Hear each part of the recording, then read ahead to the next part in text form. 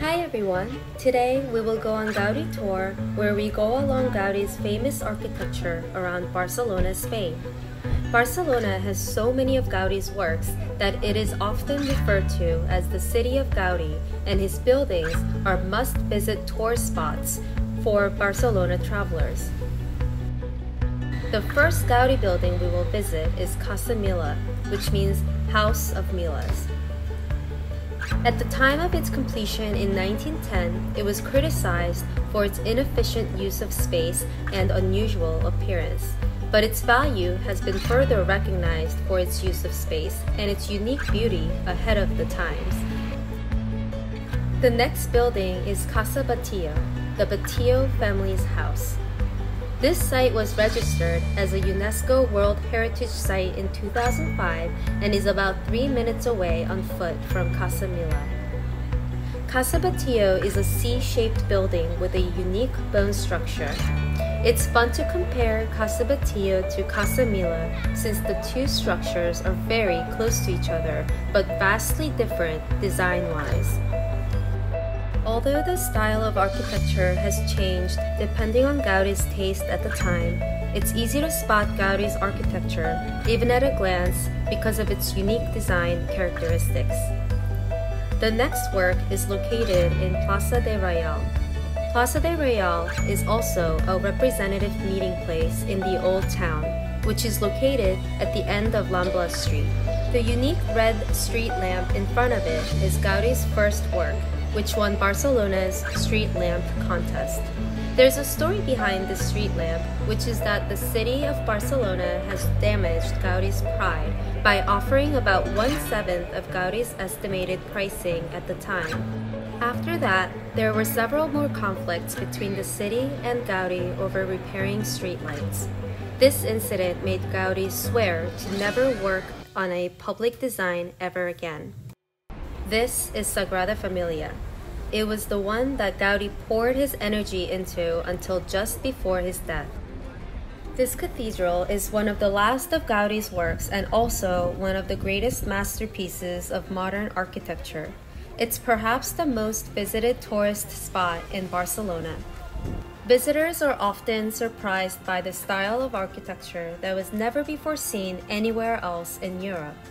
This cathedral, which has no fixed form or stereotype, started construction when Gaudi was 31 years of age, and he spent over 43 years on structuring it until he died. Sagrada Familia is still under construction and is planned for completion in 2026, the 100th anniversary of Gaudi's death. Even though the building is not completed yet, the sight of countless people flocking every day with unrivaled beauty seems to show the greatness of Gaudi. Currently, the construction cost of the cathedral is covered only by donations and ticket prices.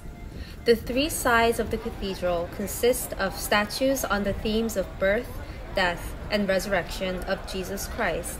However, only the birth part of the three sides was completed by Gaudi's hands, so it is also interesting to compare it with the other two sides. Because the cathedral is very large, you will get a better photo of the cathedral from the park in front of it rather than at the actual entrance. Let's now take a look at the inside of the cathedral. The inside of the cathedral is also beautiful beyond words. When you enter, you can see the most unusually high stretched columns. When you stand among the tall pillars, it almost feels like you are in a forest. Walking around the cathedral feels like walking in a dense forest full of tall trees. This was intentional because Gaudi often found his muse and inspiration through nature. The inside of the cathedral is all white, so it feels pure and clean. But the natural light that seeps through the colorful stained glass adds a tint of mystery and awe.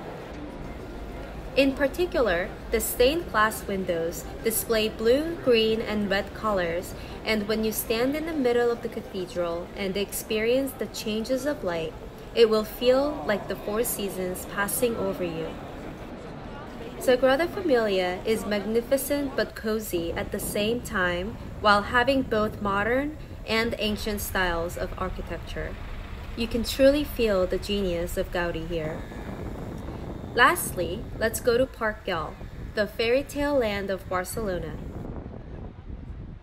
Not too far from the city center, you can find Gaudi's fairy tale inspirations through his adoption of the cookie house from the famous fairy tale Hansel and Gretel.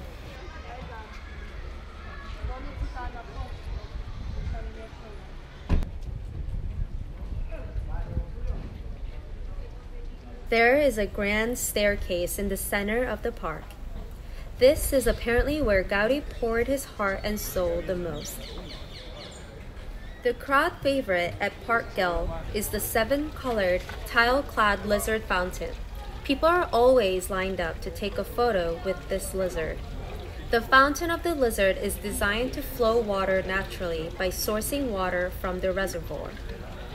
The garden in Park Güell is unique with its curved ceilings, colorful tiles, and wavy sculptures. Here, you can see that Gaudi was once again inspired by nature.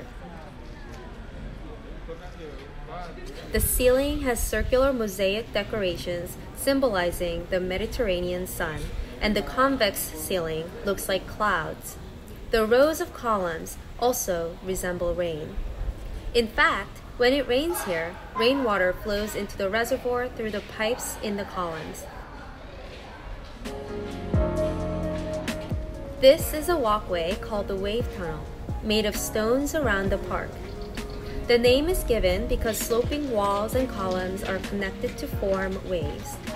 As you can see, all Gaudi's works were designed with intention, and he was often inspired by his love of nature. Apparently, the site which the park was built on had lots of stones and steep slopes, so the construction was laborious and difficult. However, Gaudi designed Park Güell to blend it in with the natural ground without making the land even, to make it look and feel as natural as possible and not man-made.